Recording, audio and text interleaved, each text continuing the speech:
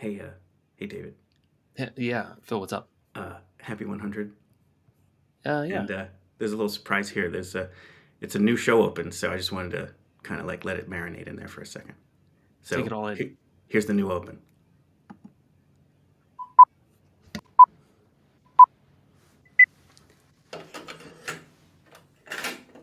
And the goal is to bring you your next favorite band.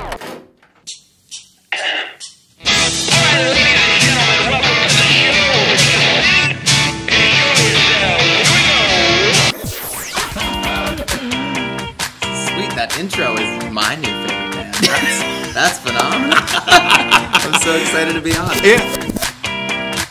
I heard a rumor that you might be able to play that song live today. You heard correctly. Yes. Excellent. So, good enough for Robert. I don't know when I rock out here on your next favorite band and show. and listen, it's going to be everybody's favorite band. Like Phil, you weren't supposed to make me get all... God almighty, But this Phil. is why we do it. Like, seriously. I gotta gather myself. Alright, go ahead. Okay. Welcome to your next favorite band. That's both the show title and our promise to you.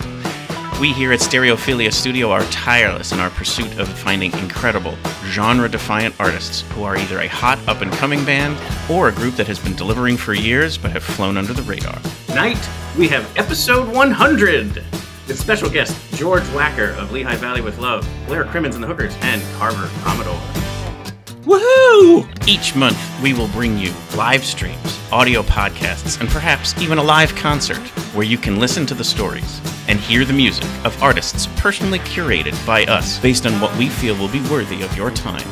Be sure to subscribe and tune in to each episode because the possibilities are endless and you never know who will be your next favorite band. Hello, everybody. Welcome to the show. I am your host, Philip Reese. Hello, and I'm your co-host, David Moore. And you are listening to... Your next favorite band. Your 100th favorite band. We're the 100th favorite band? I mean, that's a pretty good place to be on a list. Well, you might be. You play an instrument. I don't even play anything. Well, number 100, you don't have to necessarily play an instrument. You could be like, in charge of like, I don't know, thoughts and process or something like that. Well, what episode 2 we had Bright Dog Red. What was it? Master of Concepts. Perfect. Let's give ourselves new titles. That sounds like that title was pretty badass. I'll borrow that one. If you're in Bright Dog Red, you can have titles like that. They make more sense in that band. If you just have a podcast, it's Phil and it's Dave and it's time for the show. By the way, you can go find Bright Dog Red as episode, I believe it was, 4? 2. It was episode 2. Was it 2? See, yeah. Look, we're already reminiscing. But they, and funny enough, about to release new music. So they're actually putting out twin albums. Like they think they're calling them sister albums or sibling albums. I think they're calling them, I don't know the full story behind it yet, but it should be pretty cool. So we're going to go through every episode now and talk about all of the things that have happened with every band since. Okay, in episode 3, we know. But yeah, 100 episodes. I heard that basically when any show hits 100 episodes, it can now be a candidate for syndication. So we're now eligible for that. Yeah, I mean, I believe our contracts have that in that we get syndication rights stuff now. So hopefully we can get like the slightly edited versions that will be put on at like 7:30 at night on the local regional broadcast network. I really want Sunday at like 11:30 p.m. Like I like that. Well, yeah, that used to be where like they would run like a heavily edited movie. Somehow they get Titanic into 2 hours with commercials. It would follow Star Trek: The Next Generation and precede like ancient reruns of like Johnny Carson. And I'm happy with whatever works. Anyway, but so I actually have something here where these were the top 10 best 100th episodes of all time. Any guesses as to what might be on this list? Well, it looks like Friends. Friends was number 10, which was basically, this might be one that people remember where Phoebe had triplets and had to give them up for I gotta adoption. think of shows with 100 episodes. See, and Arrow would never have been on my list because I don't know. Didn't even know Arrow was on for 8 years, but apparently that was number 9. And so I'm going to guess, okay, Grey's Anatomy, again, I didn't know it was on that long. It's still on. It's like a nighttime soap opera. Right, and if people who watch this show, because it was rather popular, this was the one where Katherine Heigl's character starts to realize she has a tumor in her brain. There was a really funny mention here, too, was that basically it was like a show that has like just crazy and crazier things. Here's Gilmore Girls, another very popular show. Wedding Bell Blues was their 100th episode. Came in 7th. How I Met Your Mother, Girl versus Suits, number 6. There are a lot more. I would have had The Simpsons on my list. So this 100th episode of The Simpsons was from 1989. Just to reference how long that show has been on. Yeah, it's still on now. South Park 100th episode was I'm a Little Bit Country. That came in at number 4. Scrubs 100th episode, My Way Home, number 3. 30 Rock. Their 100th episode was titled 100. Well, yeah, it was aware of what it was. Yes, it understood the assignment. And then the number 100th episode ever, Buffy the Vampire Slayer. So here's the thing about it that I'm most intrigued by. How many of the shows are all newer than I would have expected, minus The Simpsons? Right, yeah. I would have made them earlier in eras. Like I would have picked something like MASH. MASH is 100 episodes, something like that. Sure. Hill Street Blues, number 100, something like that. Yeah, Sanford and Son. Yeah, exactly. Just so we can all hum the theme song. Correct. Let's see if we can get kicked off YouTube quick. Let's see if we can get it in key. It's definitely going to happen at some point. And we've got a lot of great people. So we're loving this. The fact that we've got a lot of people here. We've got some party time going on. So if you're tuning in, definitely jump in that chat there. Let us know you're out there. One thing we would definitely love to know is if we have introduced you to any next fave band, then let us know that. Or if you have a candidate for who we should make our next fave band, definitely let us know who we should be bringing on the show for episodes 101 and forward. Because we have nothing scheduled. What Phil has just revealed there is we have nothing scheduled. We have nothing for next week. I'm kidding. We're actually good through May, but we always love hearing from people. Where's the recognition for Glee? Miller, I don't know. That probably should be on there. Let's look up what episode 100 was for that show. And maybe that's the problem. Is that episode Roy and the Secret People is tuned in tonight. MASH. Yeah, see, saying that they agree with you. The epic show. Maybe just episode 100 of those were just like not good. That's part of the problem. That is one of the elements of this is that 100th episode not only has to get to 100, but also has to be a darn good episode. Right. Yeah. So one other cool thing happened today, and it kind of was unrelated to us having a 100th episode, but there's a platform out there for podcasting called Good Pods. So as you know, there's Spotify, and there's Apple Podcasts, and there's all the different ones. Stitcher, Once Upon a Time, RIP. Good Pods is one of these, and they actually had us, if you look here, on their Good Pods recommends page today. So somehow we got picked for this, and it's obviously showing our most recent episode, which there's Alex Radis episode, the Hot for Robot one, is right there for people to have recommended to them, which I just thought was super cool. So if you're interested in a new podcast platform, the Good Pods one is very interesting, and they're showing us some love today. So I thought that was kind of neat. And here's Alex. He's tuned in tonight. He says happy 100th. How about that? Thank you so much, Alex. And I hope that helps some of the downloads for the episode and some of the other ones. And then we will see you Saturday night. For those of you who are anywhere near Bethlehem, there's a wonderful show going on this Saturday at the Ice House. That's March 23rd, in case you're listening to this in some other time. Some other decade. But so Saturday night at the Ice House is a triple bill. Galen Deary, Roy and the Secret People, as well as Alex Radis's band Hot for Robot. So it's a great triple bill and something that people should want to check out, and we will be there. So if you see us, say hello. Back to that Good Pods thing, any of the podcasting platforms or YouTube, what we would just love to see or hear happen is if you like what you kind of have experienced over the last 100 episodes, if you are so inclined, give us a subscribe, give us a like, give us a follow. Those types of things are hugely helpful for us. And then we can bring you your next fave band in future weeks and months. And then a review on Apple Podcasts. That one happened to have the one where you can type something in, helps algorithms. Great. Yeah, that one pays dividends. Yeah, so if you could do that, that'd be amazing. And if you just simply want to tune in each week, that's fine too. But that's something that if you want to give back to us, that would be great. We do have a very cool announcement. So in April, we are hosting our second annual since we are 100 episodes, roughly 2 years, so we are going to have a second annual here. No Planet B Jamboree. We host this in the courtyard of the Sun Inn. Last year we had perfect weather, right? Yeah, it was really smiled upon us, considering earlier in the day when we were setting up, it was questions the whole time. True, yeah, but I guess I always hope that, like, you know, if we're trying to point at taking good care of the Earth, maybe the Earth could take good care of our event. So it delivered for the event. We'll keep putting that out in the universe. The good news is we have a backup location, the Ice House, which is just down the road. So should the weather threaten to make that a wash, then we can always go down there and still host the day. But tonight we are able to announce the full lineup. Here it is. We are basically going to have for you a free event, the No Planet B Jamboree, and it includes Mustafa Numbisi, who we just mentioned, Galen Deary of Mystic Fool, and Clover.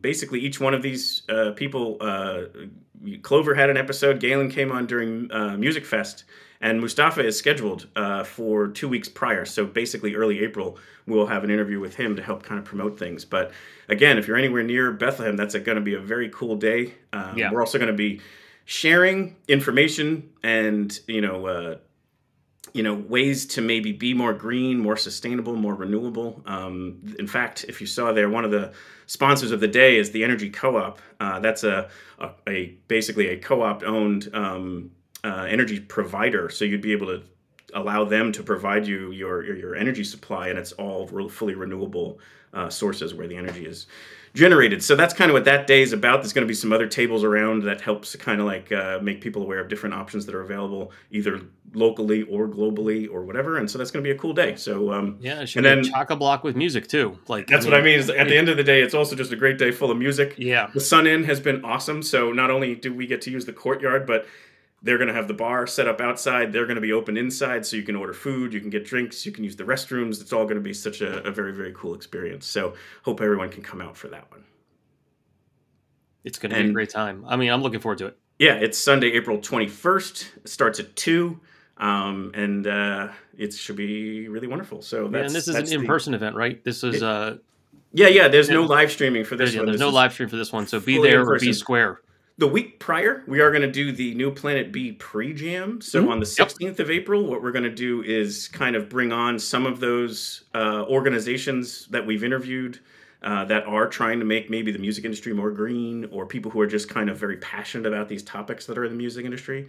So we'll be able to kind of chat about some of that stuff that week prior, share some of those cool songs and music. There's some really amazing stuff out there that we'll be able to share better through the live stream version. And then when we're in person, let's just let the live musicians, own the day, and be live, exactly. But like we were saying, if you are tuned in live, we would love to hear from you in the chat. So if you have anything you want to share with us, especially if there was any band that we introduced to you over these 100 episodes, we'd love to hear that. Or if you have somebody that you think should be our next favorite band, we'd love to hear that as well. But let's bring on, what would we say? Is this the foster parent, the I don't want to say the zero guest, like before the first one, right? Patient like zero. Patient. Well, no, he wasn't. I guess he was the host. He was somewhat even like Patient Zero is a pretty funny description of that. Actually, the person who allowed this to germinate. Let's at least say that.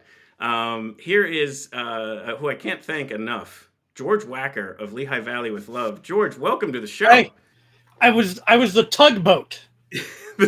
The tugboat. I think should have asked you beforehand how you wanted to be referred to. Well, because the whole thing came up, like we were doing during COVID a bunch of live streams, and then Phil had come on. We included Phil. We had interviewed him, and that went so well that we had just talked. And I'm like, hey, if I was going to do a music podcast, this is what I might do, etc. And then we did a couple, and then it just made sense for you to run with it.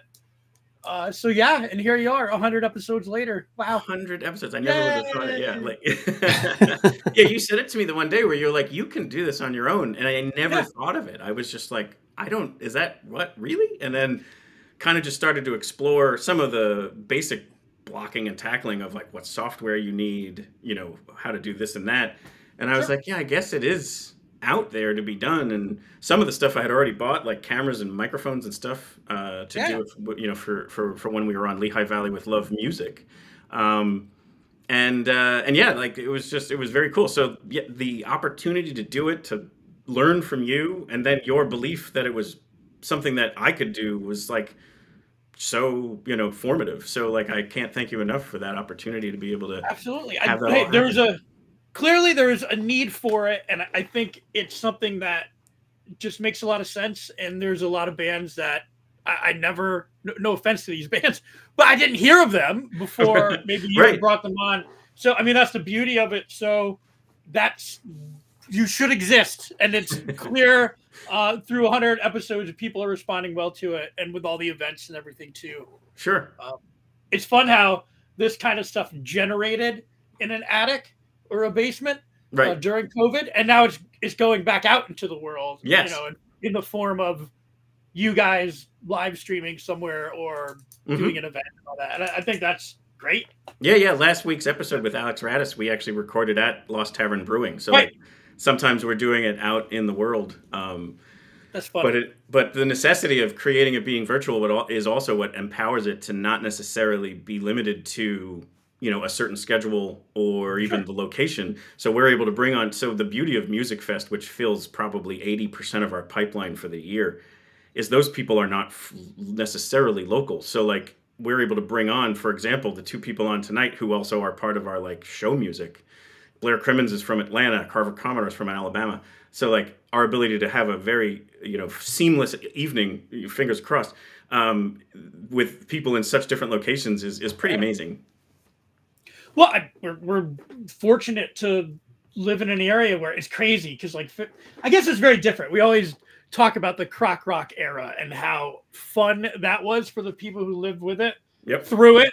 And there's been like a dearth in between then till now where it feels like there's a bit more energy than there has been with national acts coming through and local acts doing really well and having a lot of opportunities to play at like events like you're putting on and Live in the Garden and Tunes at Twilight and in Bethlehem. And then all the, like, there's a million other of these events now going on throughout the Lehigh Valley in respective downtowns. So yeah, we definitely have a good music scene. But before, we'll come back to that in a second.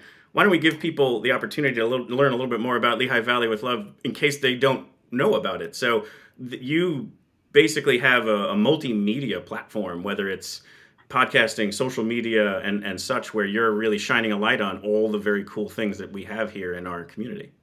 Yeah, we got lucky. We got lucky that we live in an area that there's so much going on, and it's constantly growing and evolving, and we're doing fun stuff. Like we're launching the Lehigh Valley Easter Keg Hunt. That's starting March 22nd through March 30th. Those are some big baskets.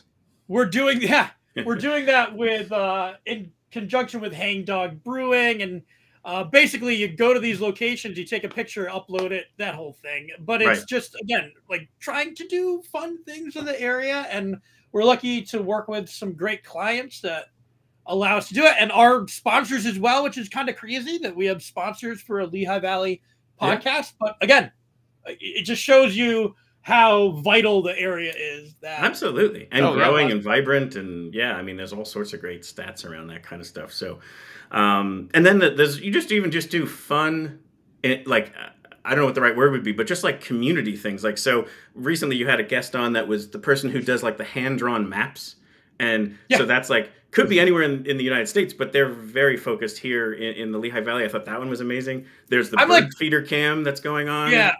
I'm like terminally like curious and have ADHD, so I find things like that fascinating. But no, this guy Michael Sutherland, go to sutherlandmaps.com, hand draws the area, and it's just fascinating in the world of AI and all that to talk to somebody who is really fine tuning a craft. And then I got a bird feeder, and we put it on Twitter, and we had 10,000 views. We didn't get not one bird. Well, your cat is not helping. That's the cat is not helping. I didn't know any of this stuff. There's like a whole world of bird feeding. Like, I have it up too high. Like it's you were getting feedback. Yeah, like it's not lit properly. There's all this stuff that I'm like, God. So I'm restarting it. But yeah, it's hey man, there's a market for it. We also just recently did our favorite. If you have a chance to look it up, go to lvwithlove.com is where all our stuff is. But we did a video of our favorite Lehigh Valley warehouses that we just released. That is kind of went funny. over really and well. Of course, you're famous for the 12-foot skeleton maps and the holiday light maps and so on. It's really great. So then there's also, like we talked about, this great music scene here in the Lehigh Valley.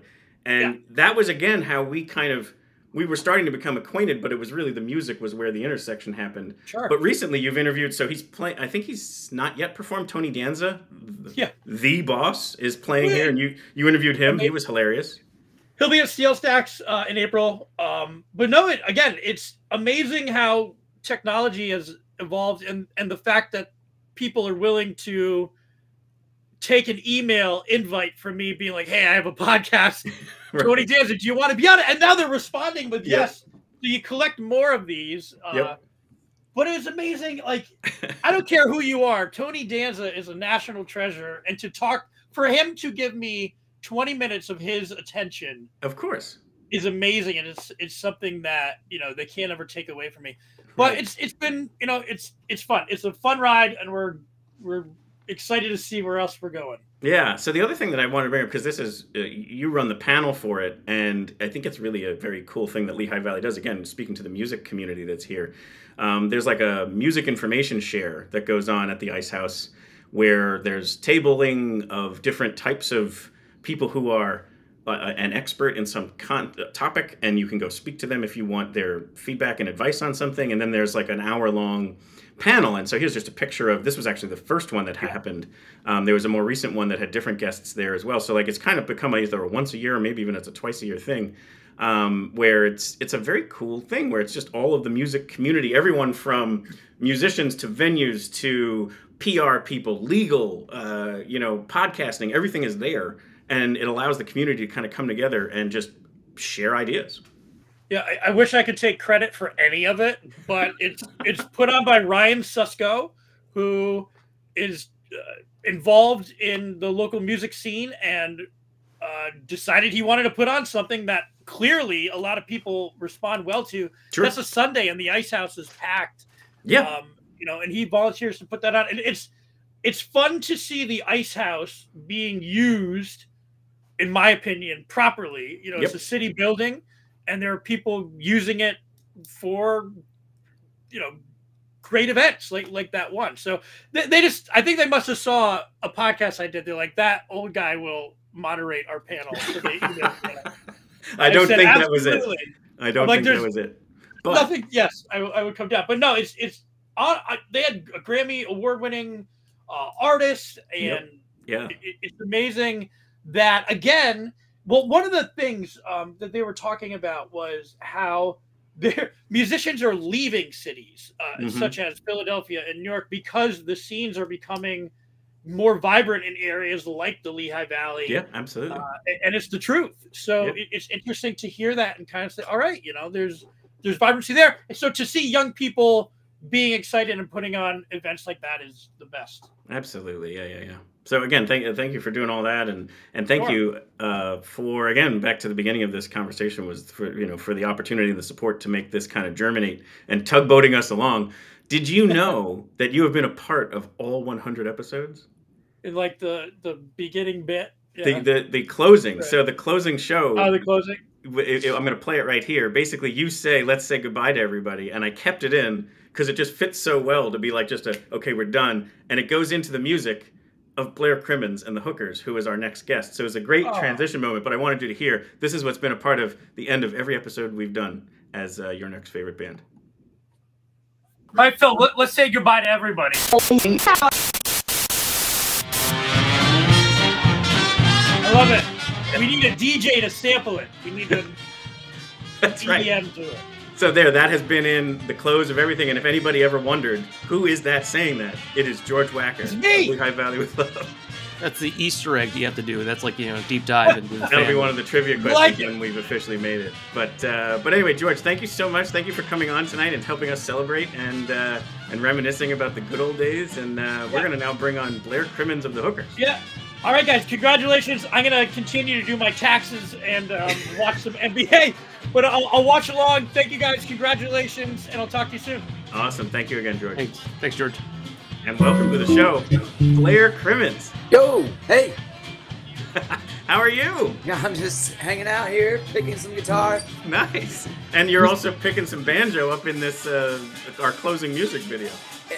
Yeah, I couldn't hear that. Is that it's all over now, or is that? Yeah, it's all over now. That's my little subtle joke to being the end of the show. Yeah. I guess not so subtle, but we use an instrumental kind of version of it that we strung together from a live performance that you did at an event we held. But you say we, you held it. I was in attendance. Well, there you go. I recognize that event. Yeah, yeah. But people may not, if they don't know your music, they may not know what this is because there's no lyrics until the very, very end where you say it's all over now. Was there a time when you used this one?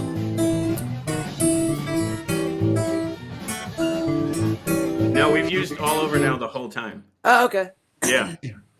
And in fact, what it was the YouTube bots out there really sink their teeth into certain versions of certain songs. Yeah. And we were constantly getting flagged for our closing show music because we were using the studio version of it. And then once we moved it to this live version, I guess we're snowing the bots at this point. It's all good. Yeah. I remember that. I didn't know what to do about that. I tried to help. It's strange to not have that kind of control over your music. Like once it gets distributed out there, yeah, the bots just do their job, and I guess they're working for me. Every time I can dispute them, and anytime I do, it almost always like gets accepted.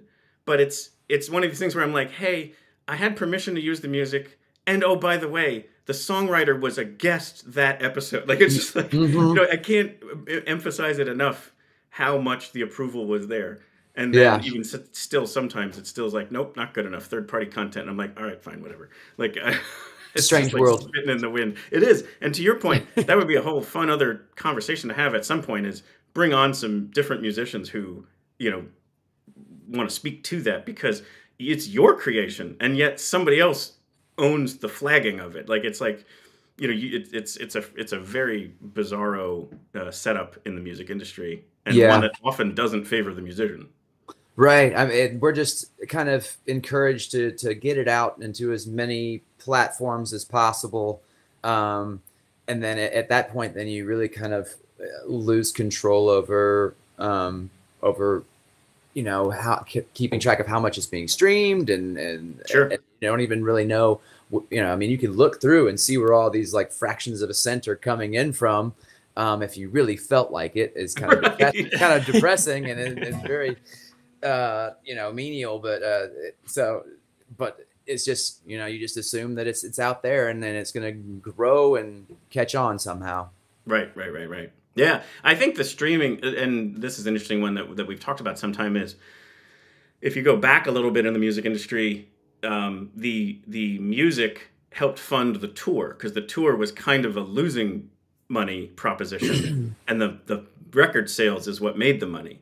And it's flipped that now the music generation and publication kind of breaks even or loses money, and you're really trying to get people to be interested in joining the tour and buying a ticket and merch, and that's now what generates the revenue. So I think that's more what it's become is you want to put that music out there on the streaming platform so somebody gets to hear a Blair Crimmins song and says, I now have to go down to where he's performing because I don't want to miss that type of an experience. Yeah, and then I mean that's definitely the way it is now. I don't know. I mean, I feel like it's probably fluctuated in the past too, where it's kind of returning to an older system where you have to go out and perform in a location. At least that's the way it is for me. But I'm old school. I like to go places and play music on instruments. There's a lot of people out there that are playing instruments in their bedroom and making money and earning a living doing that without leaving their apartment. Sure, that's exactly right. Yeah. Yeah. Well, you're old school in a lot of ways, not just playing the music, but the style of music that you play. Sure. You're playing for people who maybe don't know, Blair Crimmins and the Hookers. Based in Atlanta, Georgia. I believe it's either Dixieland jazz or ragtime jazz is probably the labels I've heard most appropriately applied to it. But it's really just that style of New Orleans 1920s kind of sound, right? Dixieland, and in New Orleans they might call it traditional New Orleans sound, but it's the early jazz sound.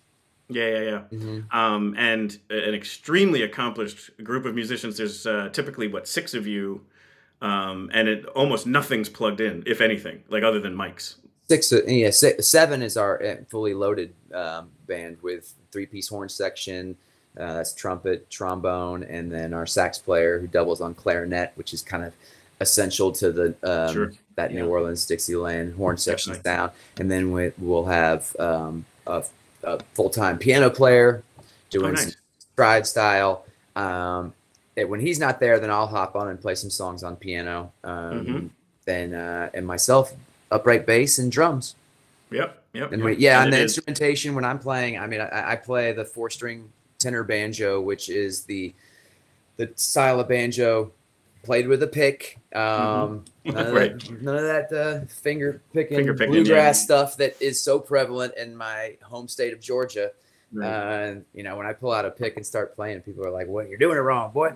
But this is like what this jazz music was played on a 4-string banjo, not a 5-string, with a pick to really have that chunky rhythm background that cut through all the drums and the bass and the horns and everything. Not to get it on a diatribe about it, but then once guitar became amplified, then that old school banjo sound sort of faded out in favor of guitar.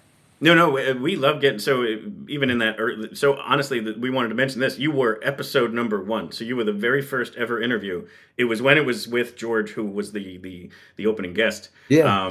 But you were as far as my career goes, Blair Crimmins and the Hookers. Numero uno interview of my career. So having you back on now, episode 100, is quite a treat for me. Yeah, man. Congratulations, y'all. Thank you. And then you're up here, so on this kind of wall back here of Music Fest pictures. That's a Music Fest. Oh, I see. This here is you, and in fact, it wouldn't be the first time I saw you, but it was the same stage. I'll never forget the first time I ever saw you was This Way to the Egress, then you, and then Squirrel Nut Zippers. So it was this New Orleans style triple header, and Music Fest doesn't always put together a stage that has the same sound to it, but that day they did, and it was like the single greatest 6 hours of my music ears history. So it was really, really quite cool, and that was the first time I ever heard you perform, and it just was again formative. Yeah, that wasn't our first time at Music Fest, but that was that was kind of the breakthrough show that we had. Oh, cool, very cool. Where I think we finally where we had in the past played in one of the smaller rooms there inside.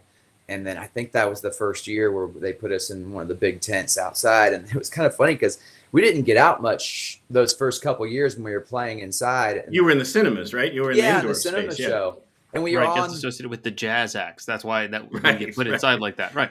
And we were sort of on that. We were over on that side of town too. So that's the only part of Bethlehem we knew for the first 2 or 3 years when we were playing Music Fest. And when they finally put us over on the other side of town, out in the tent, we said, "Oh my God, there's a whole nother world over here." That's really we realized exactly how big that festival had been. Right. Yeah, because the south side, well, the side that you were on for the cinemas, there's really only like 2 other stages there. There's the headliner stage, and then there's the big Levitt stage, and then there's the small one and the stuff inside. So I guess you still have 5-ish stages over there, but it's nothing Levitt compared to what goes on at North End. Yeah, we play on the Levitt stage a couple times. So now we get the north and the south side usually when we come up. And I'm glad to say, I'm really happy to say that we are coming back this summer. Excellent. That is huge. Yeah. It's always good to have hookers in town. Absolutely. But anyway, you had said, a year ago when we did the No Planet B Jamboree, which is, again, like we talked about before, it's an environmentalism, Earth Day centric kind of event that we host. Just complete universe serendipity, you were releasing a brand new record of children's music dedicated to being a steward of the earth. Like, it was just like the timing could not have been better. And so I just wanted to kind of give you a moment to talk about that, because I just think it's really cool music that, it's, even your other stuff could be listened to by children, but this is intentionally for kids, and it has a lot of great, themes and messaging there. So I figured if you want to talk about that, and I wasn't totally sure what song you were going to play, if it was from that or from something else. I mean, I heard your request loud and clear. We got very cool. It is. It's an amazing song. It came together. I mean, I first did a children's album just at the request of many fans of mine that had grown to be parents, and still listening to Blair Crimmins, the Hookers were telling me that their kid loves your song "Me Me Man" or any number of tunes they were able to enjoy together. And have you thought about doing a children's record? And I definitely shrugged it off for many years before it was like, okay, what am I gonna do now? I've got 3 original albums out and a live record, and it's like I want to do something different. And I was maybe a little bit of a writer's block, and the idea of writing with particularly kids in mind and from their perspective just kind of rejuvenated my creative spirit, Sure. And I was able to write an album of children's tunes just about whatever I wanted at that point, crazy songs about Venus flytraps and Frankenstein just wanting a hug when he's coming at you like this. A bunch of wild ideas, and then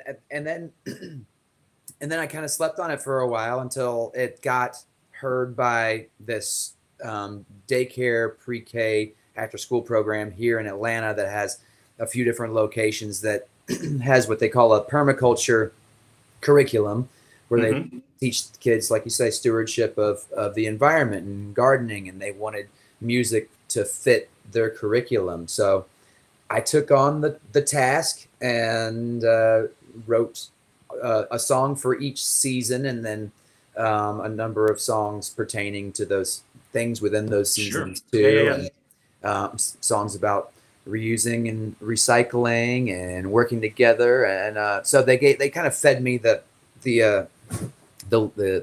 topic, the concept, which the prompt. Yeah, and that's good though. Like again, like that's sometimes all the kick in the pants you need is a direction, and then you're like, I can write a song about that. It gets tedious after a while, feeling like you have to be the sole source of your own inspiration. You need somebody to give you a story or something. Yeah. Tell me about your breakup. I'm married. I'm happily married now. I'm not going to be good at writing any breakup songs.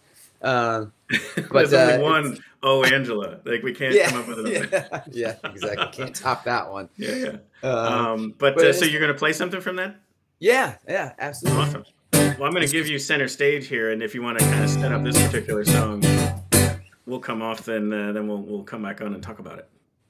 And speaking of my wife, we will argue about who came up with the idea for this. I mean, it's about being trapped in the belly of a whale, which I think is a Pinocchio thing. But while you're there, trapped in the belly of the whale, you might need to reuse a few things that's come up. So I'm living in the belly of a whale, not sure how I got here.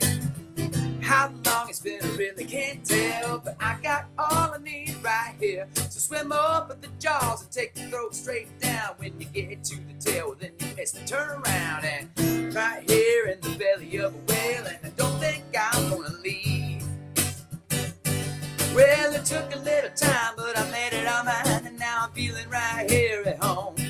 I built the clamshell kitchen, I can cook up all my fishing in a seaweed bed where I can lay my head. I got a big soak of stuff for the pelican fuck, so if you ever wanna drop on by, it might smell a bit funny in the big whale's tummy, but soon you're gonna understand why. I'm living in the belly of a whale, I'm not sure how I got here. How long it's been, I really can't tell, but I got all I need right here. To swim over the jaws and take the throat straight down. When you get to the tail, well, then you miss the turn around. And I'm right here in the belly of a whale, I don't think I wanna leave. We go up, we go down. I put my clamshell piano sitting on an empty can, floating all over. I use every little thing that's washing between those big whale lips down to me. I built a home ecosystem of my own in a whale belly under the sea. I'm living in the belly of a whale, not sure how I got there. How long it's been, I really can't tell, but I got all I need right here. So swim over the jaws and take the throat straight down. When you get to the tail, well, then you best turn around. And I'm right here in the belly of a whale. I don't think I wanna leave. Well, people, come on, start singing along. With a little imagination, we can stop wasting. Well, the world is what you make it. Make sure that you don't take it all and throw it in a garbage can. Find another thing to do with it and mix and reuse it so you never find another again. Well, I do all I can, and I'm living in the belly of a whale. I'm living in the belly of a whale. I'm living in the belly of a whale. I'm living in the belly of a whale.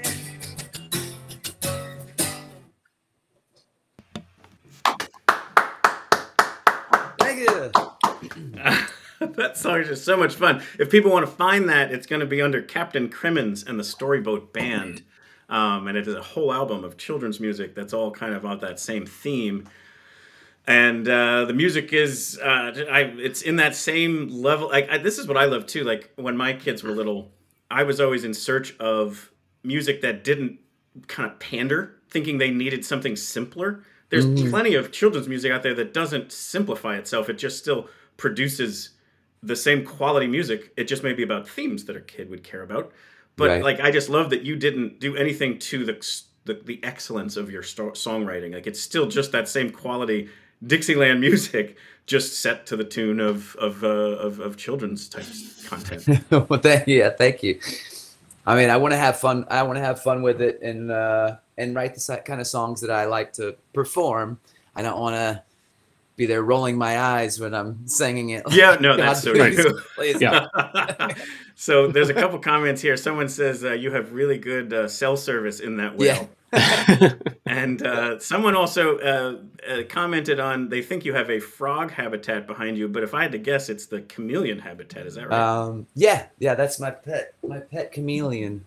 He just went to sleep, I think. Well, the lights are off. Yeah. I mean, he might come out. There was somebody here who was wondering, is that a frog enclosure? Let me see. Oh, look at all those beautiful banjos you just revealed, too. Oh, yeah. Yeah, spoiler. Yes. As you were saying, Phil, this is in that same group of music that is, like, we both have kids that we're both the same age. Yeah. Our kids roughly overlap age-wise, and that's the same thing where it's like a little bit of survival that you could also listen to the same things as a parent. Oh, my gosh. Look at that. So here's beautiful. old Rebel. He's tired. He was getting ready to close his eyes. You could tell because he goes into a really light color before he sleeps. He's usually a little darker red. Is this Rebel as in like named after like a David Bowie influence? Yes, you think? Yeah. I've got a poster of Labyrinth over here. Very cool. Yeah. This is my third chameleon. The first one was Ziggy Stardust. The second one was Aladdin Sane, Bowie's next album, and now Rebel. There you go. Yeah, he's just gonna move through the entire Bowie catalog as he has other chameleons. That's right. Yeah. Good thing there's a lot to pull from. There's plenty. The next one will be Let's Dance. Yeah. If people want to know, so this will be a good segue because I had I was wondering if you might tell a story. Do you need to put him back? He's mad. Yeah.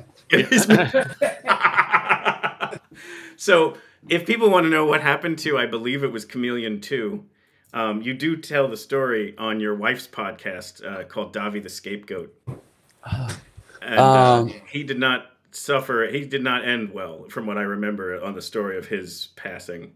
Well, the first one died because we called it a he, but it ended up it was a she. Okay. Is that the story you're referring to? I just remember to? there was one that their private part got stuck. Aladdin had a prolapse cloaca. Yes. It is really unpleasant. Yeah. to see your pet with its like guts just hanging out. Right. Yeah, that was sad. That's unfortunate.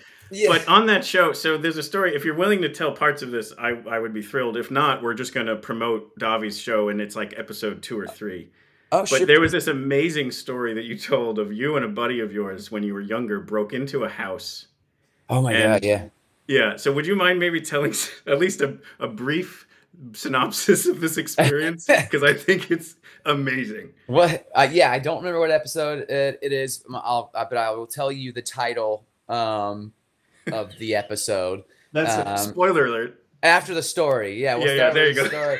Story. A friend of mine, he found this house that it was on the verge of being demolished. It looked like it already had a wrecking ball go through the roof or something like that. And he walked around the outside of it and scrounged around, but got kind of a weird feeling, and left. And trans chameleon, right? Somebody yeah, said, exactly. Yeah. Ziggy was a female that identified as a male. But so my friend goes and he comes back to me and he says, I found this weird house. It was super creepy. I was hoping you could go with me and go inside and just see what's going on in there. I said, absolutely. So we went, and it's in Atlanta. It wasn't like out in the middle of nowhere or anything. Right. Kind of, but as soon as we walked in, the ceiling was caving in, and hanging from the side of the what used to be the floor up from the story above was like a clawfoot bathtub, like just hanging off like this. It was kind of caving in because it had been rained on. The floor collapsed.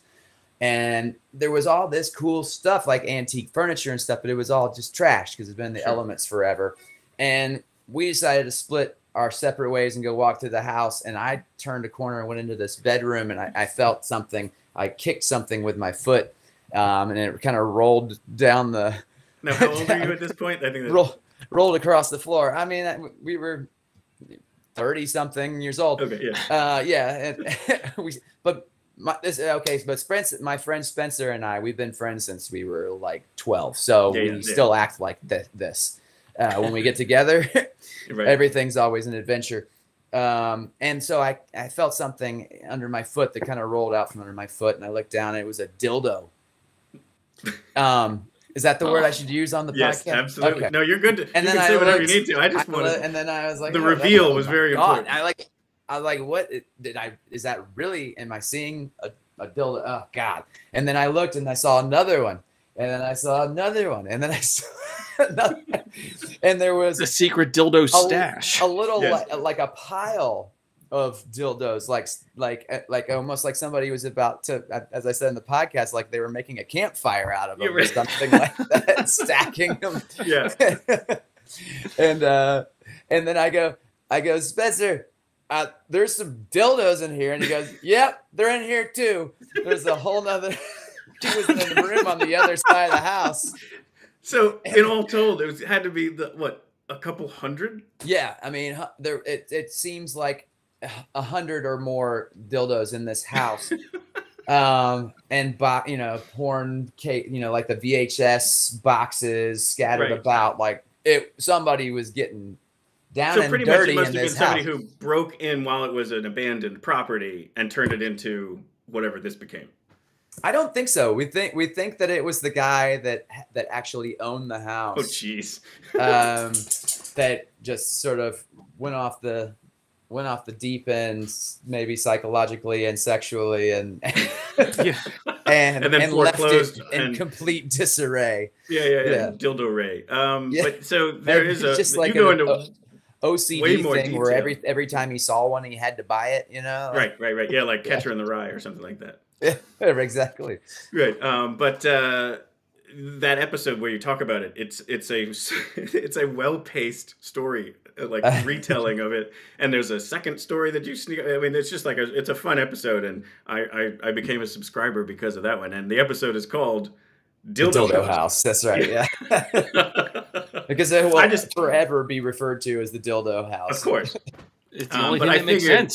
Yeah, Right. if we're gonna talk, if we're gonna have children's music, we gotta balance that out and tell a story about that property. But Maybe I need to write a song about the dildo house. that would, it's at least something that just kind of vamps and covers over something where, like, if somebody breaks a string, then you can kind of bust that one out. Well, I mean, as you know, like in the full episode, it's a long form story that goes into some drama and family history. Yep. Maybe this could be a really It's a whole this could be concept like album waiting a to rock happen. opera. Yeah.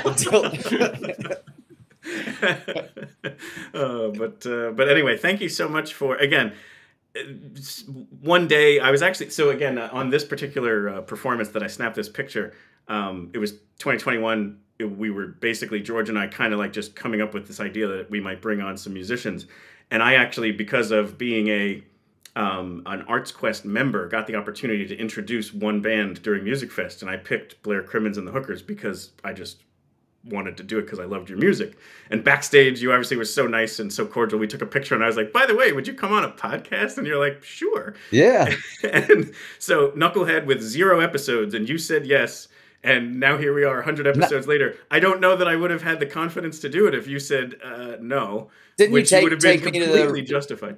You took me to the Red Stag first Well, and gave me a couple shots, and then asked me. That is true. I would say When that's you said typical at the Phil. end of How the do you set, think you should see what he had to do to get me to do this for 100 episodes. We'll get to that dildo house in a second. It's going to be a at the end of the mess. set, we'll be up at the Red Stag. We love Bethlehem. We're going to be hanging out. And so we obviously, towards the end of the night, headed up to the Red Stag. And I was like, hey, you said you want to do shots. And you were like, what are we waiting for? So off we went. And I'm here all weekend.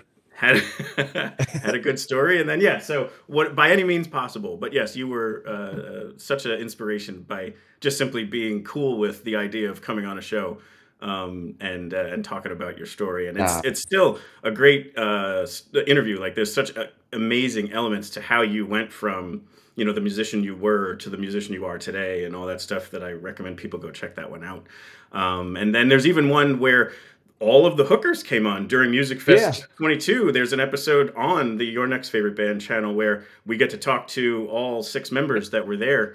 And I thought that one was super cool too. So there's actually 2 different editions. That's August of 22. So if anybody's going to look for it, that's where you'd find it. Yeah. Live in the coffee shop. What's the name of that coffee shop? Oh, Godfrey Daniels. Godfrey Daniels, yeah. Yeah. Mm-hmm. Yep. Well, yeah, man, it's been great. I mean, God, we've known each other for a long time. It's been really great, becoming friends and getting to know you and coming up and meeting your whole family and everything, Exactly right. Yeah. So I can't thank you enough, and look forward to more, performances, and hopefully I can tap into some of these hijinks adventures, and we can find an abandoned shack up this way in Bethlehem somewhere. I mean, there's something in those steel mills, I'm sure. There's certainly something there, but Blair, thank you again so much, and thanks for performing today. That was wonderful. Helly, I'll see you up in Bethlehem. Absolutely. See you in August. Later. Absolutely. David.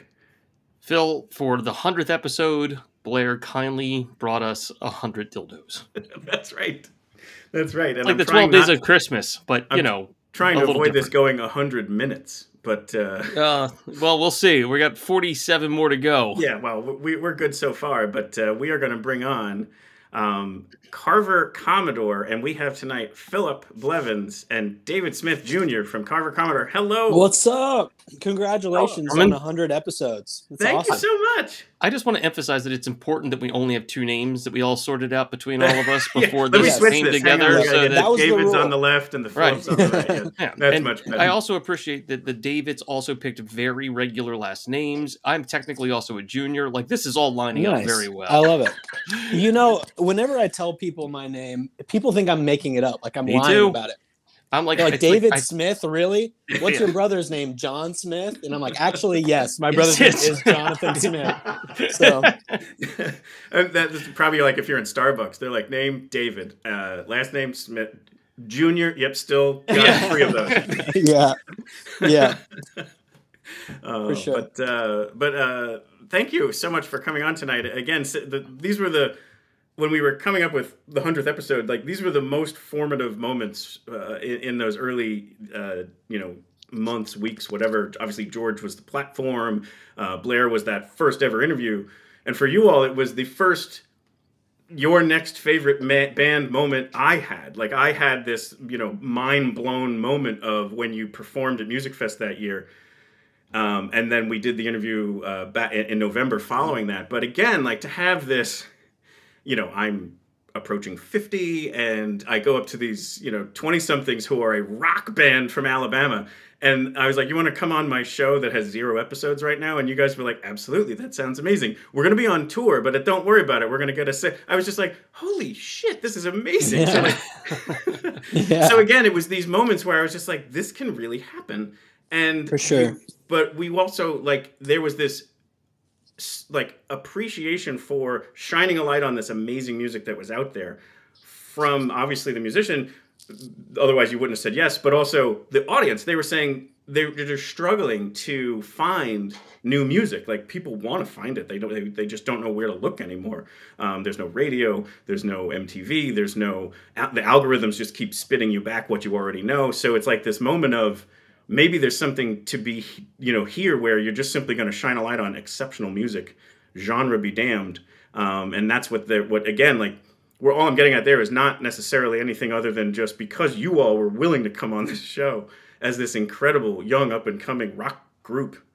It was just like, let's go do as much of this as we possibly can. But similar to the Blair story, like, we've seen each other a ton, and you guys, like, are so open to just simply hanging out. Like, it's such a great experience this whole time. So I can't thank you guys enough. Yeah, man, it's always a good time. Always a good time. But Philip, so how are you doing? There's tons of new music out there. There's all sorts of just cool opportunities. We're going to bring up some specific things here, but how are things going just in general for the 2 of you, or for the 5 of you? But you get to speak on behalf of the others. Yeah, mouthpiece tonight. Yeah. Now's your opportunity. It's cold right now. We had a little snap. So it's probably a little bit closer to you guys right now. It was like 50 degrees today. It was a good spring day down here. Loving it. Get to cut the grass. We're just hanging out. We had a really good hometown show. What was that? Last weekend? Yep. Last Friday. Yeah. We're off for a little bit, and we just finished up another record. So we're in the process of finalizing all of that, getting it mixed, mastered, all that good stuff. So we're at home for a little bit and just kind of taking our time with the new music, making sure all that's done properly, and getting to spend some time with family in the meantime. But we did have a killer run earlier this year too, in February. We went up north, played some shows in Florida in January. So we've been able to get around a little bit. Not a ton of touring this year, but I feel like it's been quality over quantity, which the goal was. Be able to accomplish that too. So. Is this new record a full length or is it an EP? It's a full length record. Nice. Yeah, it's exciting. It was the first time that the 5 of us really dove in. We self-produced this one. Oh, nice. And I feel like that kind of sonically creates this cool thing where, like, this record that we've been working on is the 5 of us, like, through and through. Absolutely. When you spend that much time together, you were touring for almost a good solid 2 years. Like, yeah, you really get to know each other's strengths. For sure. It was like early 2021. It was April 1st, 2021 was when my first show in Dahlonega, Georgia. There were, I think, maybe 4 people there. I told a joke out of a joke book at one point. It was a good time, but that was also like post COVID. Like, it was that first couple months of trying to get back at it. It was still hard to convince people to come out. But anyway, so the record that we've been working on, I think people are going to really love to kind of see the inside of like what we can bring to the table, just the 5 of us, and producers are great. Having a producer in the past for all the projects leading up to this one has been beneficial. But this time around, we kind of just wanted to see what we could accomplish, like, with our hive mind, So I think I can speak for Philip and the guys who couldn't hop on today, but we're, like, really, really proud of this project. I think people are going to really love it. Yeah, and there's something special too about just the process of recording at the Sundrop Sound, which is Single Locked Studio. it's a house converted into a recording studio. So it's really laid back, and they have another home, a Sadet, that we can stay in and we can sleep. We can basically just record as much as we like, hang out in the evenings, work on stuff. So it's a very different environment than what we've had before. We did record the last EP there, and that I think that sort of catapulted us trying to do more in Alabama, more closer to home, and working with more friends, that we're just already close with. And at the end of the day, like, what David mentioned too, working with producers is great, and it's awesome to have outsider input, but we're also really OCD and kind of know what we want to begin with. Totally. Incredibly stubborn. Absolutely. And we end up just reverting back to what the original was anyway. So it's like, we're going to try it. I think we've got enough knowledge on how to do this. And we've been working with a fantastic audio engineer. His name's Austin Motlow. He engineered the last EP. Sure. He's the one that gets the sounds. We get the ideas, and I mean, it's just been, and it becomes a reality. So we're going to get to that EP in a second, because it's the most current stuff that's out there, and I want to make sure we shine a light on it. But first, if we just go back to the other releases. So in 2019, there was the album Tell Me What You Want. There was a couple of singles before that are amazing that people should check out as well. But that's the first full length. And then 2021 is Welcome to the Modern World, which is another full length. And then more recently, it's the If Nothing Happens EP, right? Yeah, Too Much came out, which was an EP, and then If Nothing Happens. That's right. Yep. So yeah, there's two more EPs more recently. Yeah, we released them on vinyl together, so it sort of feels like a complete project. At the end of the day. It's a part one and part two. A black and white, if you will. It's not going to say an A and a B. It's a black and white. I think it's how you refer to it when you put two EPs together. Yeah, initially the concept behind Too Much and If Nothing Happens was for it to be kind of a yin and yang scenario, where Too Much was going to be like all of our heavy stuff. And then at the time we just called it the Easy Listening EP.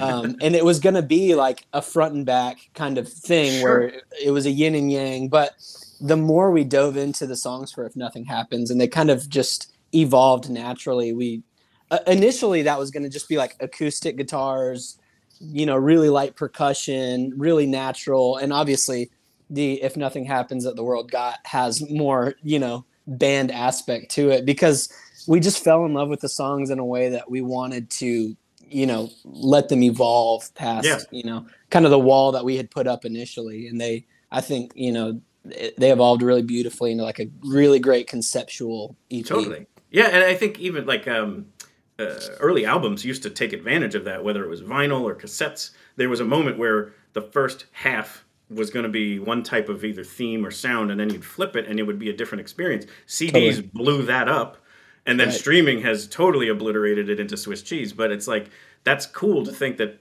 a musician and artist still would want to go and design it in that way and take advantage of it in the only way you can is by releasing it as two separate EPs and then saying, haha, I got you. At the merch table. Right. Yep. Exactly. I don't want to miss out on the chat here. Some people were wondering if there could be Carver Commodore children's music, the way that Blair Crimmins wrote some children's music. Hey, the kids love Carver Commodore. I think it already is a little bit in a weird way. Like, we get videos and people who like their kids are just like jamming to Black Plastic, Right. We always say Carver is for the kids. That's right. We just did a release Here it show. is. It was Tara. She said, can I request a Carver Commodore children's album? Oh, yeah, absolutely. I've got my... And then Miller even went a little farther and wanted a Carver Commodore children's Christmas album. Oh, now we're talking. Well, hey. Which then turned bust into... out the old Rock and Roll Wiggles jackets and give it a go. Look at this. I have mine right here. Oh, Those were sweet. From Gap. Matching fits. And dyed. That is. But yeah, I think kids just love Carver in general. I feel like our albums are kind of kids' albums a little bit. They can be. Why not? Absolutely. And then there was also, what was the other request in here? Wish I had found out about Carver.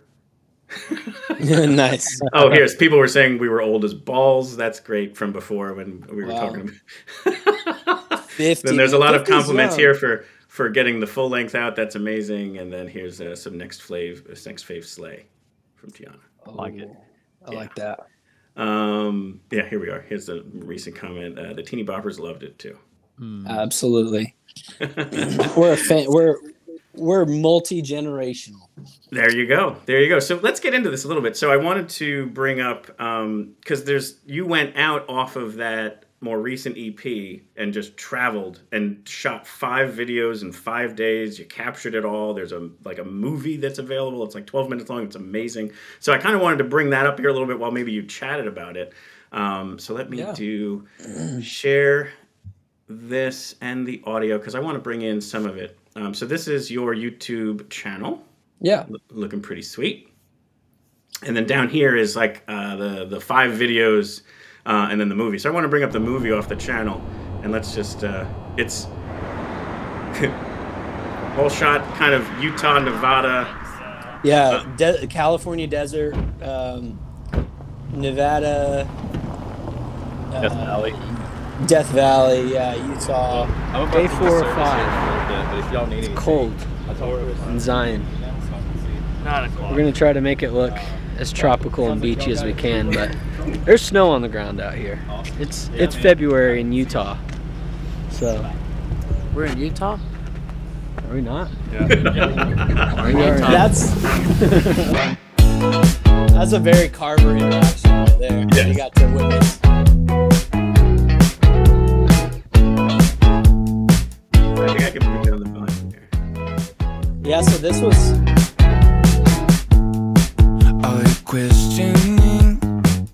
Yeah, 5 videos in 5 days. It was a ton of work. But we were determined. Yeah. And I think the movie here is just so fun because it's basically a behind the scenes thing of the video shooting, but also the camaraderie that the 5 of you have and just some of the peeks into even the sacrifices that you all make and stuff and the ups and downs of this. Like this moment is hilarious because it's not actually music playing. What you don't see is the crowd of people because we're just in a public park at that point. Right. So there's just people staring at us while we were doing that. Plenty of public trespassing. Yes, this is all illegal trespassing that you're seeing right here. So this is Sundrop Studios that we mentioned earlier. Yep. Yeah. This is where we tracked the EP as well as the new record. You know, it was just like and it's I'll say this too, and actually I'm going to stop it there just because I think we accomplished the point in that it's beautifully shot. It sounds great. So like it's 12 minutes long, so it's not like it's going to take up your whole evening. But if you put on some headphones and you go sit down and watch that, it's just such a very cool window into that. How long was that? A couple of weeks? The like the full run of like heading out and coming back home. It was all 5 days. Yeah, it was all 5 days. Yeah, I thought just the shooting was 5 days, and it might have been like 2 weeks total. And holy smokes! Dude, this whole thing almost came out as a bonus. So Braden, who shot all of this footage that you see on the documentary, there's a few intercuts from. I believe Daniel's got some cuts right from the music videos, but everything else, Braden called on his own. He went out as our basically a grip, a grip, on the right. grip. But he was like, "Hey, I've kind of got this passion project. I'd like to do a documentary for you guys." I'm like, "Sweet, yeah, that sounds great." He caught all of that with us really knowing and put it together. He came in and did some talking head videos with us in the studio. Which is that footage, and that was months later. That was maybe like summer or something like that. And then put it together, did this whole thing, sent it to us. Like, dude, this is perfect. We really don't have anything to like add or change. He just really understood the concept of telling a band's story and really giving some personality to it. And I felt like did a great job at sharing our hearts and where we were at the time when we put this record together. Yeah, so Braden really knocked it out of the park on that, and we really didn't have anything to do with it. That was his deal. Yeah, he was, and that's why it says a film by Tonis Wacker. Like because it really was. We were just kind of the subjects, and so it was actually really cool to kind of not have our hands on it at all and just be delivered this product that like so perfectly captures the way that we felt being in this band, the way that, you know, the struggles that we're going through, explaining what the EP is about. He just completely, and like Philip said, you know, we went out with an amazing DP named Daniel Cunningham, and then Tonus Braden Walker is his name. He's one of my best friends. He came just to kind of be a grip, to help, to carry stuff. And like Phil said, like he just kind of started, he had his own camera with him that he was just kind of getting B-roll for the fun of it. And then it turned into this thing where I think he just experienced that week with us and was like, this chemistry, you know, the way these guys interact, their story is so like, I want to share that. So it was cool to get it back and feel like, oh man, like he really understood, like he did such a great job of showing the way we feel in documentary format. Sure. And I don't think we could have done that. I don't think we could have done that in-house, you know? No. Javid and I talk about this a lot, where it becomes a little too precious. There's elements you don't want to cut or edit because it's important to you. But for somebody who has one step or two steps removed, they're able to like polish that down and sand it down and make it much more crisp and much more entertaining for somebody who, you know, is going to want it. Yeah, there's the precious factor along with the fact that they have perspective. That's, you know, brings actually back to your producer note from before. The idea that you guys use a producer in the past because you wanted an asset of outside ears, but now you guys have been together long enough. You've learned how to do all that stuff. And I think that's all comes together. It comes from the same place. Mm-hmm. Yeah, totally. Yeah. So again, if you saw that there's the 5 videos, so each song gets its own video, and then there's this basically documentary of a behind the scenes thing. It culminates. So you're seeing little snippets and behind the scenes of each one of those 5 videos and hearing from all 5 members of the band. And then it culminates to the live show that's at Shoals Theater in Florence, Alabama, which is kind of like hometown for... You're in different cities within Alabama, but Florence kind of is the Carver. It's the hub. Yeah, it's the hub. So, it's where the band started.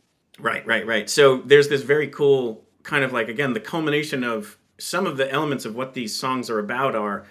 We're kind of busting our ass. We're putting out music that we think is amazing. Other people are telling us is amazing, but we're not getting to the heights that we kind of envisioned. Mm-hmm. But it's ultimately okay. Like, it's not like a hubris thing. It's not like pride. It's more like, well, we thought everyone told us we'd have been higher than this by now. But it's okay that it isn't. You kind of thing. Am I getting that right? Yeah. Yeah, totally. Right. Yeah.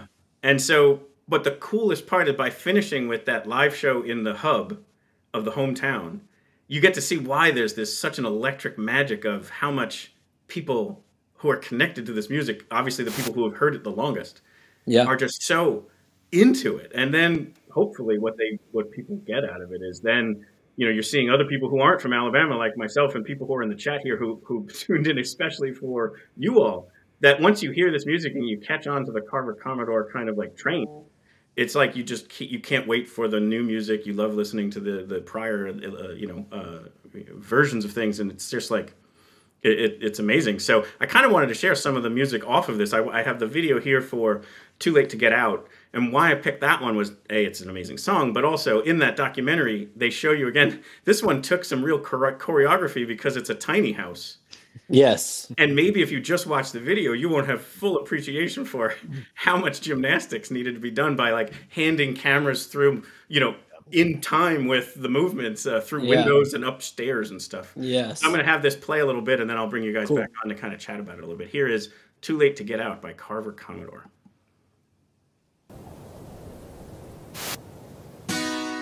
Better make yourself comfortable. Get used to the sight. We made our bed and now, dear, we'll sleep in it tonight. Wasn't everything wonderful when it all was alright?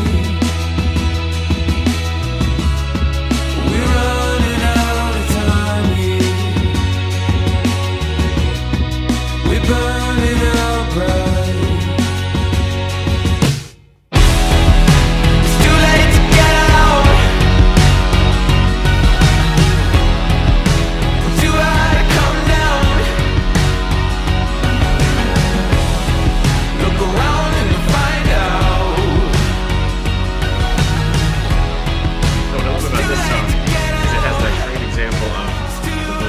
a Carver Commodore album set all in one song, where it has that very sweet emotional opening, and then it still has the rock to it as well. Yeah. Yeah, absolutely. But anything about this particular, again, the tiny house shoot? Yeah. So Peyton found the tiny house, while we were just looking for places to stay. It was kind of one of those areas where it had the tiny house, and then there was like a big teepee that you could stay in and a wagon that you could stay in. And so even in one of the other videos, you can see the big teepee behind Peyton. That was at the same place. But we found this tiny house, and Daniel, our DP, and I, as we were kind of talking through what we wanted to do there, it became evident that it was like, well, you could start on the roof. It kind of just naturally became like a one-shot thing. Yeah. Just from so chatting is it done about in one it. shot? Well, no. Okay. But No, I mean, listen, that would have been a massive so there are a couple cuts in there that, maybe if you've got a sharp eye, if you watch the video enough times, you can find them. I think there's only 3 cuts, maybe 2 cuts. 3. But three. So, there's one. There's one right there, but that one's not meant to be sneaky. That's the end of the video where the band disappears. Yeah. Yeah, that's right. Yeah. That would have been quite literally impossible. I found one. I'm amazing at this. The first one was the whole first half of the song before Peyton steps out of the trailer. It was actually shot the next morning. We had to sort of recreate some lighting to give it as much of a sunset feel as we possibly could in the trailer. Yep. And I think that was really mostly just because of time. When we got there the day before, we only had ran out of sunlight. Yeah. And you can see this is the last shot, and the sun's already pretty much gone. So the first shot of Peyton on the roof was the first shot that we got there at the tiny house. And then when he goes down the stairs, there's kind of this pass where the camera goes behind his back, and that's one cut. And then when he walks into the house with all of us sitting there, that's actually the next morning at like 6 a.m. Oh, wow. And then we did the whole interior of the house that morning. And then as he's walking back out of the house and the camera goes through the window, that's another cut right there through the window. And on the outside of the windows the night before again. So there's some, I guess, movie magic in there a little bit. Sure. So. But I'm sure, like, if you're trying to do this in 5 days and the sun's going down, you're like, right. You have to adapt. Yeah. You have to adapt, which is why we ended up doing it the next morning. That wasn't part of the initial plan, but it was like, we kind of, you play with the cards you're dealt, Yeah. That's all I heard was the 6 a.m. shoot was the follow-up that I heard when the sun going down, where it's like, oh, we're in a rock band, right? Like, it's just... Yep. There's a plan hatching in the chat here where Tara's going to film the next one on her 3DS. Oh, and it's going to be either a big basket or the world's largest fork. Okay. Or a huge bird cage in Casey, Illinois. But anyway, you've got your next one already figured out. Nothing to worry about. All right. Cool. Hey, some other tidbits about the tiny house while I'm thinking. Yeah. The night that we got there, since we ran out of sunlight, obviously we couldn't shoot anymore. We shot some promo and some photos of the slot machine just right outside of the sort of area we were filming that last shot in. Sure. Put the slot machine in the desert, or really just the sand. It looked like the desert right there. So right. Shot some nighttime scenes with it plugged in, and then the next morning, early morning, Braden took the photo for, or was it you? It was Braden who took the photo for the album cover. Okay, yeah. While the sun was rising, that was that next morning, right before we shot in the tiny house. So even like Philip was saying, and even like we've kind of talked about how it was 5 shoots in 5 days, they all overlapped with each other to where when the sun went down for this tiny house shoot, we went and put this slot machine out. We even got some shots for the music video for If Nothing Happens. All the shots of, the last shot of the music video where it's Peyton's reflection. Sure. That was all that same day as the tiny house shoot. We went and changed, went out in the cold desert and filmed some other music video stuff while we could. Right. Now, is some of that for If Nothing Happens? Yes. Yeah. Okay, so that's the other one I have because that's like, it's probably a top 2 song of yours for me. It's just been something I can't get enough of. I think that's our favorite too. Yeah, that's our favorite. It's hard not to be. To me, it's in the vein of that Take Time, which is another favorite of mine that I always request, and it's never on the set list. I know. Hey, we I don't know if we've ever played it live. We played it Florence. Oh, did you? Yes. Very cool. Yeah. I got to come to Florence for one of those shows anyway. But I wanted to share If Nothing Happens because, again, amazing song, and I wanted to give people another flavor for. This wasn't go to the desert and shoot 5 videos of similar variety. You went to 5 completely different destinations. So like you'll see a completely different flavor here as they spend this one in Las Vegas. Here is If Nothing Happens by Carver Commodore.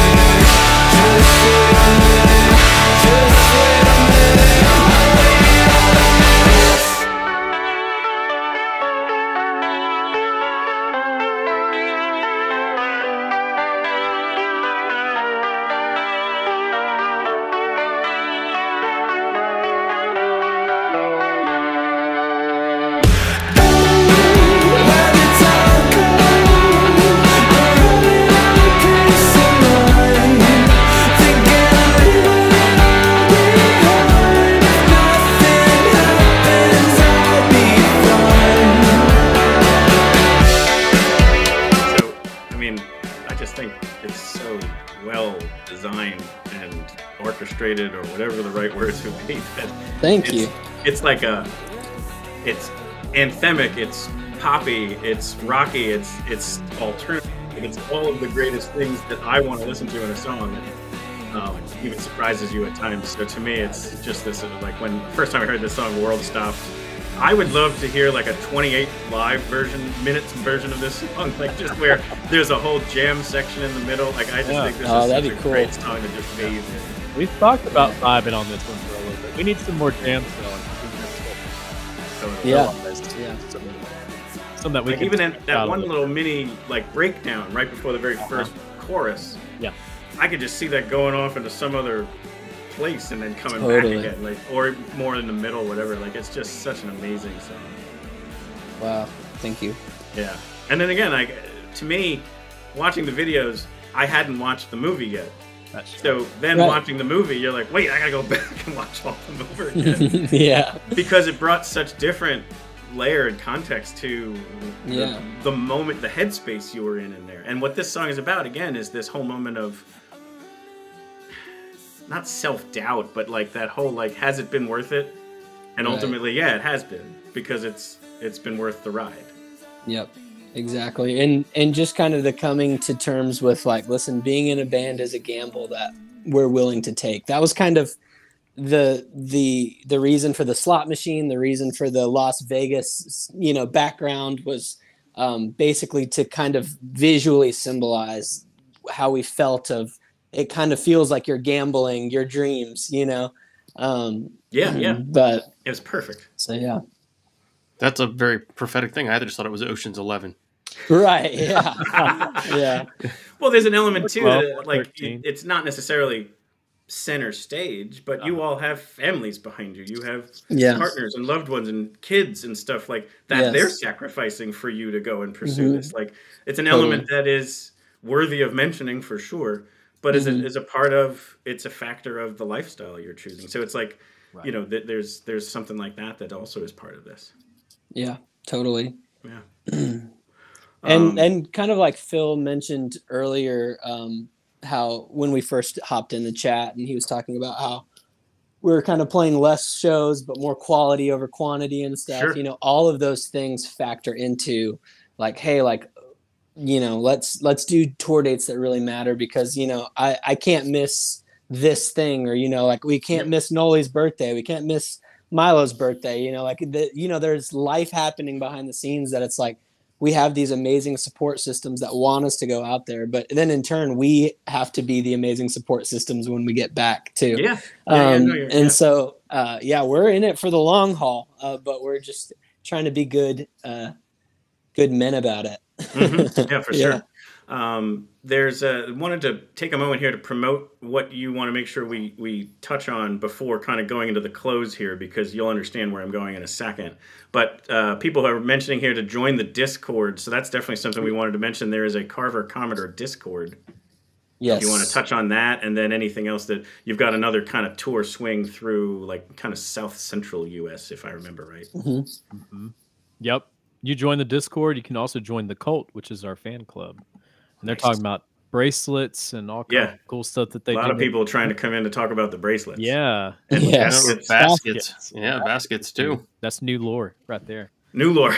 Study up. But there's obviously, like we always mention this, the best way to support a band is to either buy merch directly from them. So the website has that, and or go to a show. Buying tickets to a show lets those venues know that this is music that people want to hear and see in live. So like those are the ways to kind of support an artist that you want to make sure is feeling that love and receiving that revenue, even more importantly. So those are some things we definitely wanted to touch on here. But any other promotions you wanted to make sure we hit on before we kind of go down the amazing close wormhole? No, I mean, just check out the tour dates, come out, have fun with us. We love connecting with, people. I mean, even people in the chat, like Tara, I think maybe Miller might be in there. Even Philip, like you, like we love creating a culture of like friendship, camaraderie. If we meet you, you're part of the family immediately, and we want you to feel that way. So come out to a show and become part of the crew, and and like you said, supporting by way of merch, buying vinyl, like that's huge. Even the other day, I'm not sure the exact number, but you get, I think per stream, it's like 0.006 cents per stream. And now you have to break 1,000 to even get that. Right. And so we did the math last night, me and Clayton, I believe it was last night, we did the math on like, you could buy a vinyl for $30, and that's the equivalent of listening to one song on Spotify 5,000 times. Oh, that's awesome. That's a good stat. We always wanted to do that. Like either a t-shirt or a vinyl is worth 5,000 streams. That's huge. So, like 5,000 streams is awesome, but if you come and buy a vinyl, that's immediate gas money. That's immediate feeding us. That's immediately putting us in where we can stay somewhere safe for the night and not some dingy, that allows scary you to make a bed in an Airbnb. Yeah, exactly. So and two, I know that the other guys would want to just say thank you to you, Philip, and for the support, for just always being a champion of us. And it's nice to have someone like you that we can trust, that's out there, like, telling people about us and saying from the rooftops. Absolutely. Yeah, for sure. So, Philip, anything else you would want to promote, or just want to make sure we touch on anything that needs to be kind of out there in the ether? Just keep an eye out for new music. That's right. I don't know when it's coming, but it's coming. Awesome. Yeah. I can't. That's another one. Subscribe on the socials. Do the follows on the socials, and that's how they can keep up on that. And of course, if they follow us, we'll be echoing it as well. So what I wanted to do here was kind of close the show with what you close your show with, because it's also connected to our music. Nice. So what I wanted to bring in here is a quick kind of rundown of our opening show music is very much Carver Commodore music. So I was going to play it here at a lower volume so we can talk over the top of it. But in our opening here, this is the first song that happens here is and the goal is to bring you your next favorite band. That's the music that's on the background leading that song. It then moves to a different band. This is music by Argonaut and Wasp. But when we get to the other side of the interview clips, if I can pull this over. That's phenomenal. Welcome to your next so this favorite part here band. That's both the show title is and this our promise to beatnik jazzy version of Pathetic Again, are tireless in our pursuit of which I found to be, first of all, utterly amazing, given what the real song sounds like, which is about what we're going to touch into here. Delivering for years, but flown under the beauty here is just, I think, again, this is 5 songs you do in this kind of acoustic style on the one album that has like it's like the bonus version of it. So you can go and capture 5 songs that are done in this more acoustic-y kind of redone versions, and that Pathetic Again one is amazing because it's so different from what the original is. And it's what you often close your shows with. So I happened to capture it. First of all, thank you for letting me use the music. Absolutely. But it was also yet another one where, if you remember, the first time we had you on was when you did this epic close at Music Fest, where guitars almost got smashed and basically all of Music Fest shut down, even though it was 4 p.m. But it was just this amazing, well, for me, I went home after that. I was like, what could beat that? I'm leaving. But then I guess it was September last year. Basically, it was you played at World Cafe Live in Philly. Oh, yeah.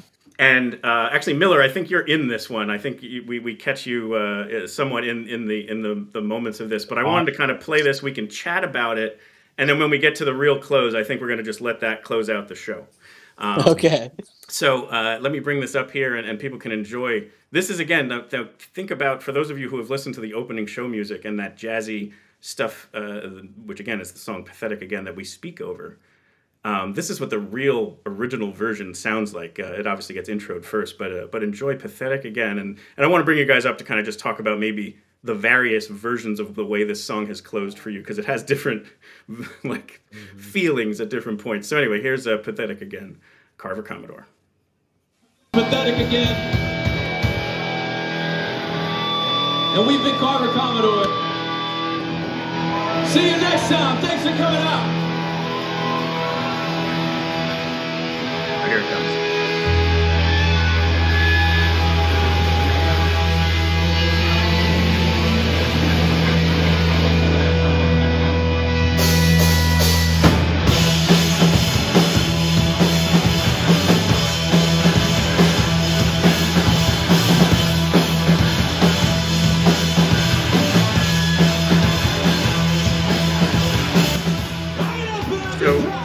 You guys chose this as a closer for obvious musical reasons, but was there a first time you picked it and you were like, oh yeah, let's try that?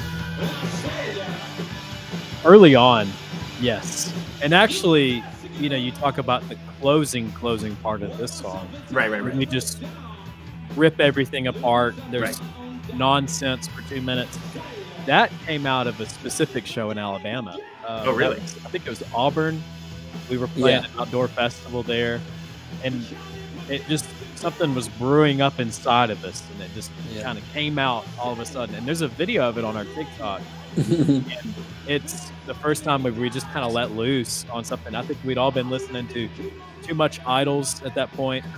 And I love the way you guys are singing my guitar into the grass area, and Peyton's over there just banging on the keyboard. And, that happens in this one too. I thought that was amazing. Exactly. And ever since then, we're like, oh, that kind of felt good. Like, it's a cathartic, like you left it all out there moment. Yeah. And now we're just taking it to the extreme. We played in Florence last weekend, like I said at the beginning, and we went 3 or 4 times on the end. And we just consecutively dropped tuning each time, so it just got more and more like deep and gross sounding. Low and half time, and it turned into something that we're not really. Philip's out there hanging out with Miller in the front row there. Right. Yeah. Ripping strings off and sliding around on the ground, but it's a blast. Yeah. Always fun. It's kind of hard to come back from that song if it's early in the set. Because Oh yeah, totally. So here's the big finish, and so before that comes, I'm going to let that go. Philip and David, thank you so much for joining today. Thank you all for letting us kind of feature all the music and for sharing all of your talent. And can't wait for all the new music to come out. You got it, dude. Thank y'all for everything you do, and congrats on 100. Thank you. That's incredible. Thank you. Yeah. All right, so we'll see you at 200. Absolutely. Let's hope it doesn't take that long next time. I'll see you guys soon. All right. Bye, y'all. Later. Bye. All right, so let's let Carver Commodore bring it home with Pathetic Again closed.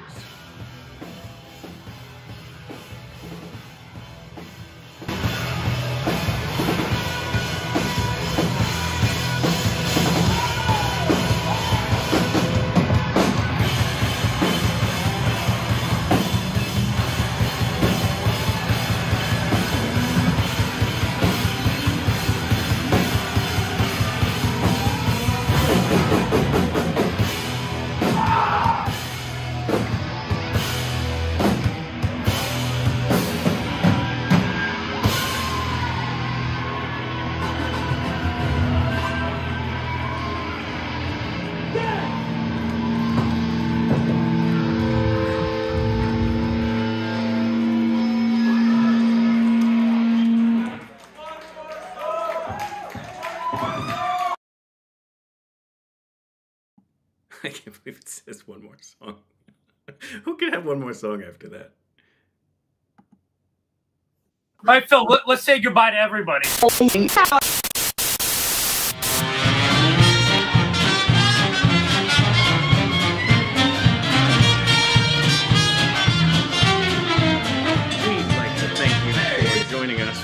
Episode 100 of Your Next Favorite Band. We hope you've truly enjoyed it.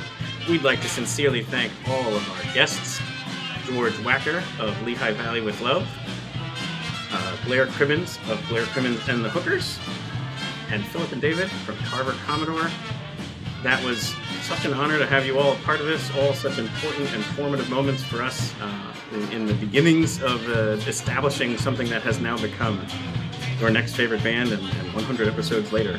I want to thank everybody for tuning in tonight. It's been a great audience, and we hope that you continue to like and subscribe and follow us so that we can continue to bring Your Next Favorite Band each week, each month, and whether it's episodes or live shows or the podcast is another place where people can check these all out.